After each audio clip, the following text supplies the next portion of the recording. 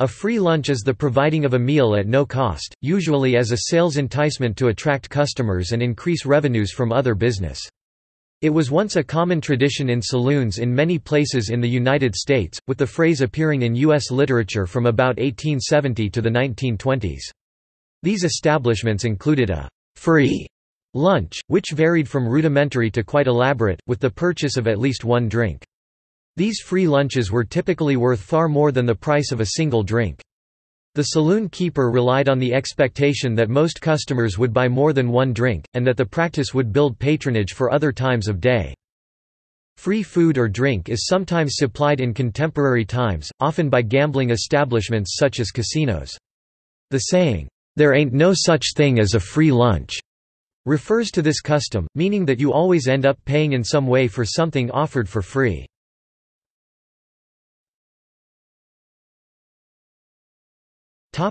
History.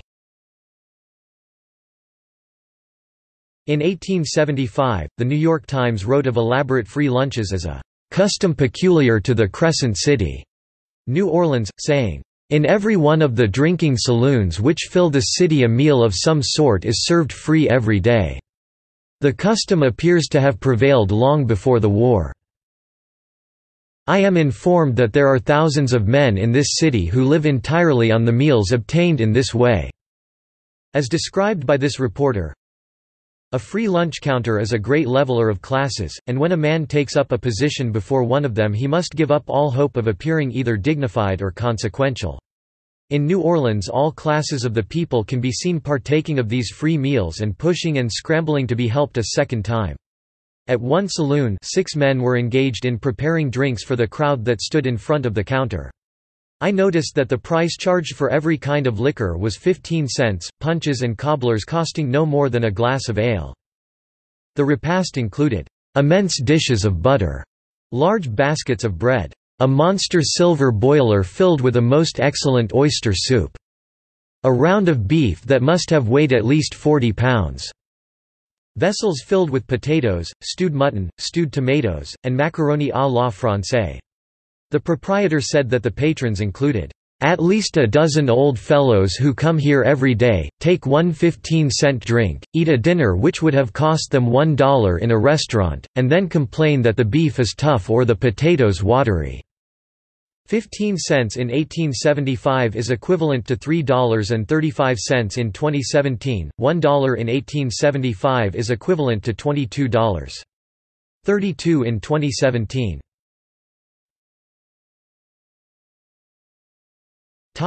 Free lunch fiend. The nearly indigent, free lunch fiend, was a recognized social type. An 1872 New York Times story about loafers and free lunch men who toil not, neither do they spin, yet they get along, visiting saloons, trying to bum drinks from strangers. Should this inexplicable lunch fiend not happen to be called to drink, he devours whatever he can, and, while the bartender is occupied, tries to escape unnoticed.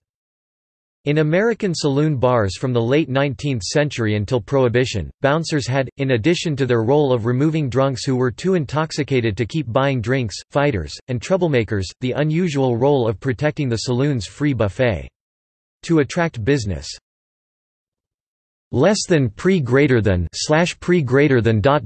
Many saloons lured customers with offers of a free lunch, usually well salted to inspire drinking, and the saloon bouncer was generally on hand to discourage those with too hearty appetites.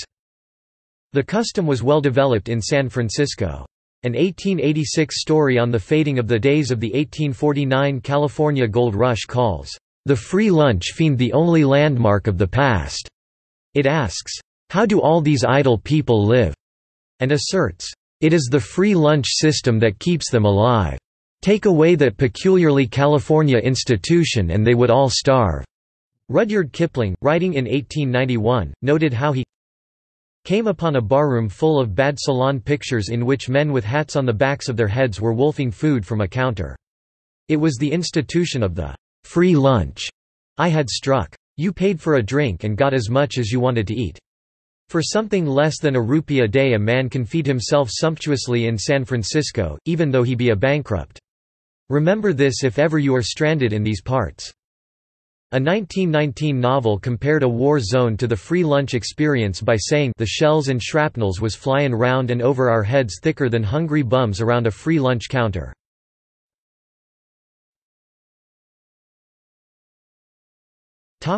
Controversies. The temperance movement opposed the free lunch as promoting the consumption of alcohol. An 1874 history of the movement writes, "In the cities, there are prominent rooms on fashionable streets that hold out the sign, 'Free Lunch.'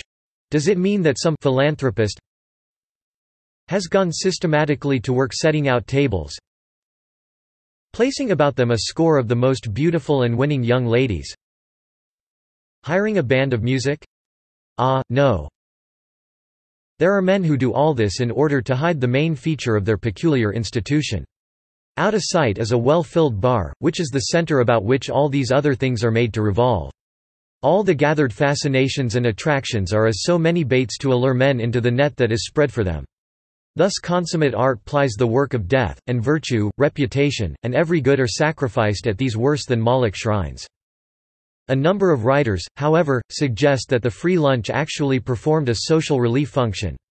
Reformer William T. Stead commented that in winter in 1894 the suffering of the poor in need of food would have been very much greater had it not been for the help given by the labor unions to their members and for an agency which, without pretending to be of much account from a charitable point of view, nevertheless fed more hungry people in Chicago than all the other agencies, religious, charitable, and municipal, put together.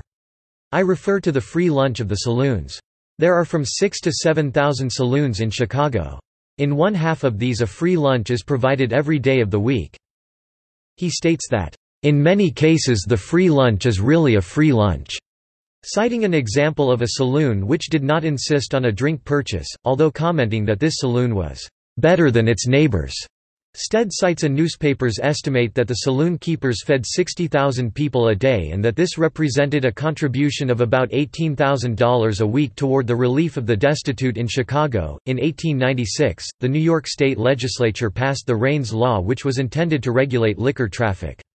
Among its many provisions, one forbade the sale of liquor unless accompanied by food, another outlawed the free lunch. In 1897, however, it was amended to allow free lunches again. See also